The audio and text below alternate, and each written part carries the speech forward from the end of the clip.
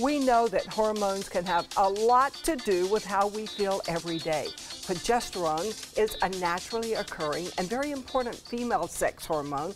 Progesterone also has a lot to do with men's hormonal balances. Who knew that? Well, here to explain the importance of progesterone is, for all of us, is Dr. Jenny Wilkins from AgeVital Pharmacy. Oh, we're so glad to have you here. Progesterone, what is it? Well, progesterone is, well, in the medical field, it's known as the pregnancy hormone. And then when a lot of women can't get pregnant, it's because they don't have enough progesterone. And often women will go to their reproductive endocrinologist and get progesterone injections to just help, you know, thicken the lining of the uterus, and they can hold a pregnancy to term. Otherwise, you have miscarriages. But progesterone's also for men as well. I call it the anti-cancer hormone because everything, so anytime you have cancer cells growing because of too much estrogen, I know we talked last week about estrogen dominance, progesterone counterbalances that. So it gets rid of the prostate cancer for guys, it shrinks the tumors in ovarian tumors or breast tissue or fibroids, things like that. It's so important. As opposed to taking big pharmaceutical drugs or going in and doing an invasive, you know, radiation or ablations,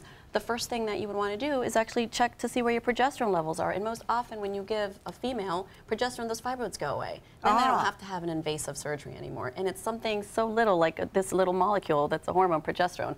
But it also plays, you know, other roles with symptoms, you know, with men and for females. A lot of the important symptoms for men. Guys would have erectile dysfunction if they don't have enough progesterone, or they will have symptoms of gynecomastia, so the man boobs, I know, a lot of people know. Because they're like, what is that? They have weight gain and fatigue, so if you get, you know, don't have enough progesterone, you get that pot belly. Guys usually look like they're 7 months pregnant, but they never give birth because they don't have enough progesterone in their body to get rid of all of that excess cortisol. And with women, it's the, you know, the fat usually goes around in the hips. If they don't have enough progesterone, they get the cottage cheese type dimply bottom that we don't like, or the flabby arms that we don't like.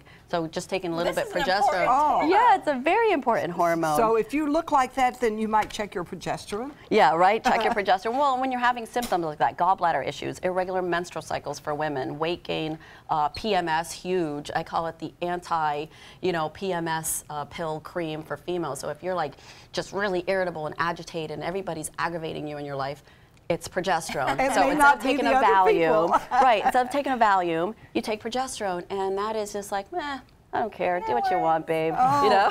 What kind of product is this? Tell us about those products. Yeah, really. If there's one thing we've learned over the past couple of weeks with both estrogen and progesterone, and that these hormones, it's really important to check your levels because it can have a huge impact on your well-being. Yeah, you need to look at those ratios, and everything in our environment, you know, doesn't support our hormonal structure in our body. So our foods, and there's really no way around it except for supplementing. And supplementing could be through injections, it can be through troches. I know my women love these troches. It tastes like a Hall's lozenge, you know, and you just suck on it, you know, right before you go to bed. Oh, did I mention progesterone helps you to go to sleep? So if you have trouble turning off your brain at night, you take a little bit of progesterone and it's like, lights out.